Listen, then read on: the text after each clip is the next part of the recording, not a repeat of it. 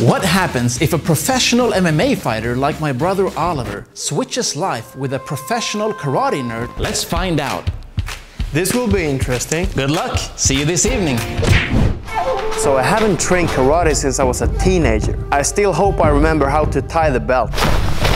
Yeah. Looks like Jesse put a video up for me. In the mornings, I love to practice kata. So now you're gonna learn the kata used by the Olympic gold medalist from Japan. And this evening, you're gonna teach it in class. But first, warm up with some traditional strength training tools from Enkamp. Yeah. Looks like a jar of protein powder to me. Am I supposed to grab these? Oh, I've seen this before. I don't know if this is how you're supposed to use them, but it feels pretty good. It's like it's a good tool for your forearm. Let's try the jars instead. This is probably not what Jesse is using them for. These are called burpees, Okinawa style. Yeah! I wonder what Jesse's doing. I'm in a tunnel somewhere, going to a secret location where Oliver apparently practices MMA. Right, should be here somewhere. It is so cold outside. Now it's time to watch Oliver's instructions. Today you're gonna train with my head coach Omar Boy. It's a striking class. Alright, striking class. Pay close attention, because this evening you're also teaching my MMA class. So, good luck. This is exactly what I imagine an MMA gym to look like. A dark dungeon. I'm literally expecting a dragon to be down here guarding his money. There are two types of people who wear shirts with their own names on them. Rock stars and psychopaths. And apparently, MMA fighters. I'm excited.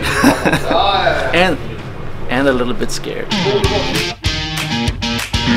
The class has barely started and I'm already making mistakes. And they're not really explaining things because this is an advanced class for pro fighters, not newbies like me. Performing these is one thing, but I also have to memorize everything because tonight I'm gonna teach this.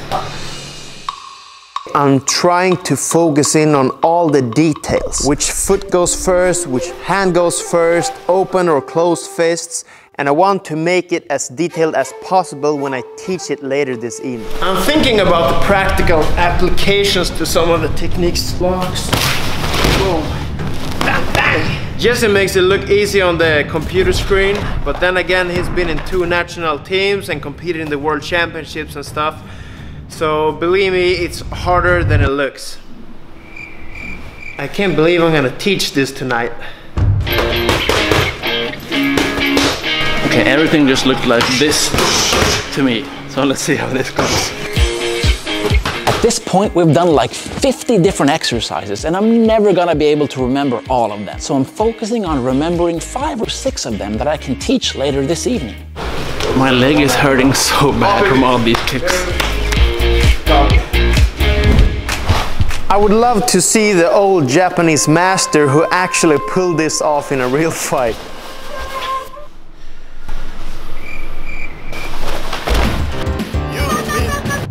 I can see this kata is very different from the ones I did when I was younger. So a lot of new moves that I'm not familiar with. Same move, and then this little sneaky bastard to the ribs. 1, 2.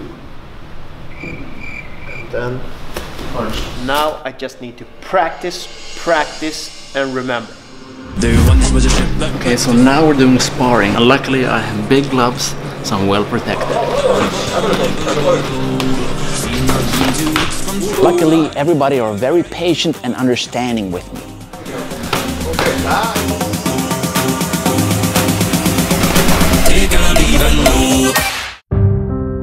I am done. I don't have the physical capacity to just push like this for 2 hours. I got lactic acid in every muscle of my body. I can't see myself doing this on a daily basis.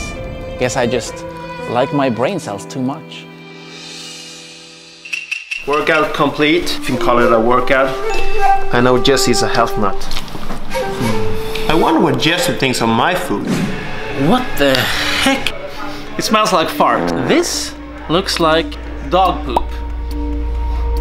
Let's see what's next. After lunch, I love to take an ice bath. So grab your swimming trunks and head to the lake. Focus on your breathing. And it's not about controlling your emotions, but rather to not let your emotions control you. It's almost time for lunch, but before that... I already had lunch, okay? So I've already messed up. Take my dog Izzy out for a walk. There's a big hill right next to my house, so you can just put a leash on and follow her. So I'm going hill sprinting with Oliver's dog Izzy. Here's the frozen lake. Ice cold. Is this really what Jesse does? Don't escape now. Izzy, Izzy, Izzy. Come here, this is for you. Izzy, Izzy, come here. This is for you. Now we're ready to go for a run. Right, here we go.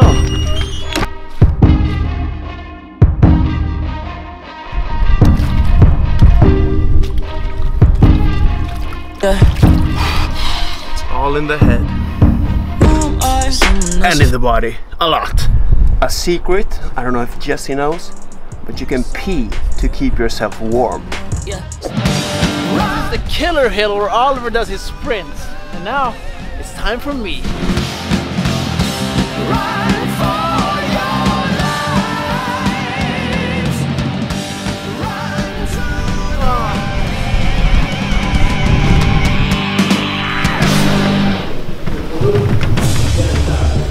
The karate nerd has arrived.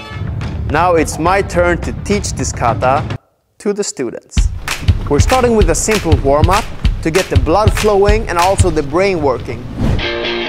Meanwhile, I'm downstairs with the MMA class. Things are not going like expected. They're not picking things up as quickly as I did this morning. But then again, they're not professional fighters, and neither am I. So I need to use some karate teaching methods. I don't know who feels more awkward in this position, me trying to show these karate moves in my gi, or the students that are used to see me in the cage with a mouth guard and 2 MMA gloves. Okay. Yeah, nice. Instead of just teaching them the whole choreography, we're just picking out one part and we try that out with a partner so they know what they're doing. Then we take the next part and so on and so forth until we get to the end. I ask everyone to face the mirror and we start punching, blocking, ducking and dodging solo. And then we reintroduce the training partner. Yes! By removing the partner, we get rid of a distraction, which means that everyone can focus on their own body mechanics and suddenly everything makes sense. Yes! Yes! This is the last technique of the kata and I want them to use their imagination all by themselves. So I didn't show any example of what the technique could have been. I don't think like you have to make it too advanced. What you see is what you get a lot of times, but there's also this saying, a block is a lock, is a blow is a throw. I don't think the students will remember the whole kata and all the applications in one training session, but I'm trying to give them a framework to think when they learn a new set of movement patterns. That is, what's the practical application to this and visualizing their opponent straight away when they're doing the techniques in thin air. That was actually really fun for me. But right now, I just want to get out of this gi and back into the cage.